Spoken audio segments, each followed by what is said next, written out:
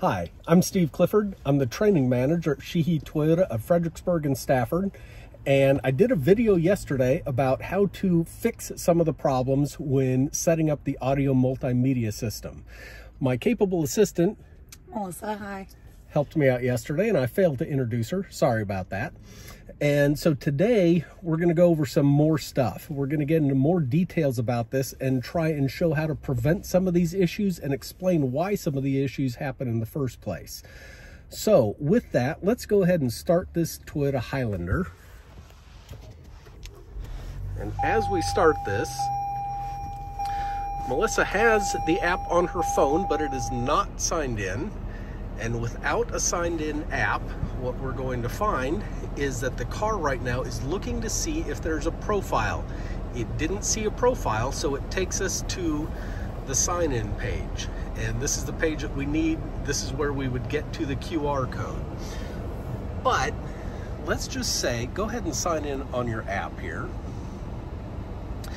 What happens if you get in a car and your customer already has an account and they're signed into it? That actually changes some things. Now, I would like to point out, we have not paired her phone to this vehicle. There's no Bluetooth connection between these vehicles right now. But I'm going to show you, even without a Bluetooth connection, it makes a difference. Go ahead and turn off the car and then restart it. All right, go ahead. Now, even though we don't have a Bluetooth connection, the car is going to use its Bluetooth to say, are there any other Bluetooth devices in the vehicle? It's going to find a Bluetooth device, and it says, oh, look, and there's a Toyota account. So it skipped our startup screen, which is really weird, because you'll notice her name is right up here. How did it get her name? We didn't give it permission for that, but somehow or another, it got it. And that's where we run into some problems. Now, there is a way, if you touch this, eventually, send link. Now, do you know what your, oh yeah, what is your, well, we're gonna need to put in your actual phone number. I won't film you putting in your actual phone number. People don't need to know that.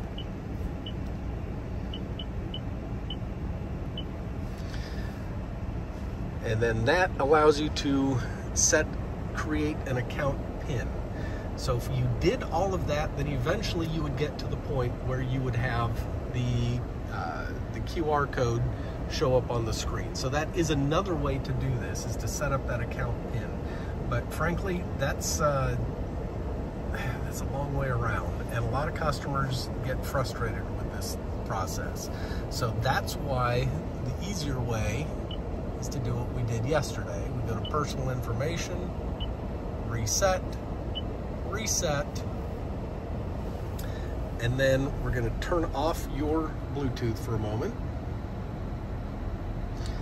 And now we're going to restart the vehicle again. Okay, go ahead. So now there is no, the car's going to look for a Bluetooth connection. It isn't going to see one, and it's going to send us back to our blue startup screen, which is what we're going to use. Okay, so English. Now, I had some other questions about this whole phone number thing.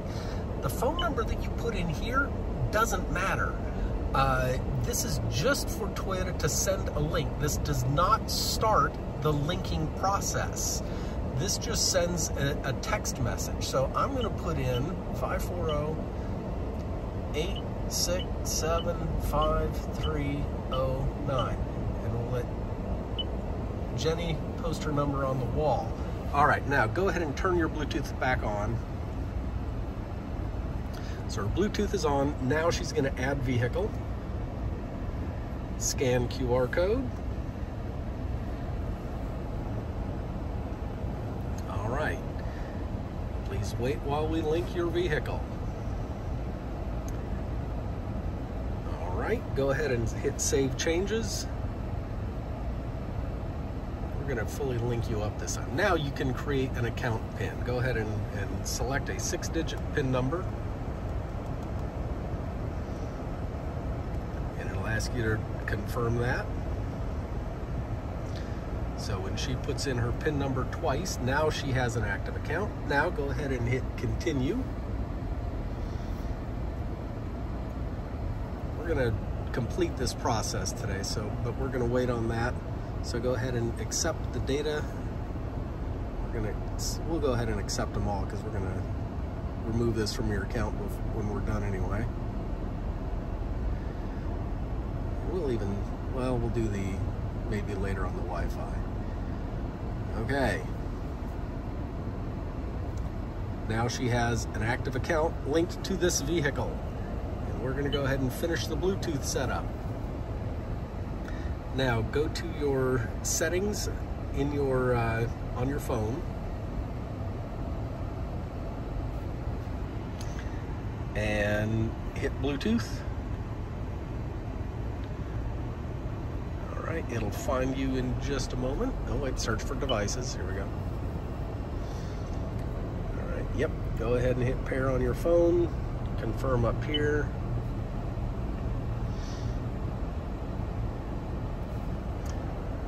Set as your primary device. Yes, we do want to do that. Enable Apple CarPlay, of course. Alright. And that is going to finish up our registration process. This really is quick and easy, but you've got to be aware of a few things. The car is going to look for a Bluetooth device that has an active account, and that can create some glitches. If a customer hasn't set up their PIN, sometimes that can be a little bit of an issue. Yeah, go ahead and, yeah, there we go. We don't need to see your text messages. Don't worry. Anyway, so thank you very much, Melissa, for your help on this. Absolutely. And again, please subscribe to my YouTube channel. We are going to have more instructional videos. Post any questions that you have. I will be happy to answer them for you. And again, thank you for watching.